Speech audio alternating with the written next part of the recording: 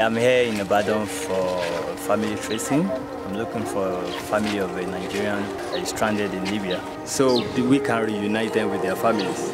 The boy is 13 years old. We don't know how he got there, actually. So the boy was able to give us the number of one of the family members. Some don't even know that the child is in Libya. Some think maybe the child is in Europe now, and they say, oh, the child has been in detention in Libya. Many of them, they are so afraid that, please, how can you help us to bring it? And we tell them, this is why we are here. Every part of this particular work is helping people. Whether you are traveling, looking for the family, okay, you are taking the minor to the family, you are helping the sick person that just came back, you are helping people. I think just that sense that, okay, what I'm doing, no matter how hard it is, no matter the effect on my body or my mind or anything, I'm helping people. That's what keeps me motivated.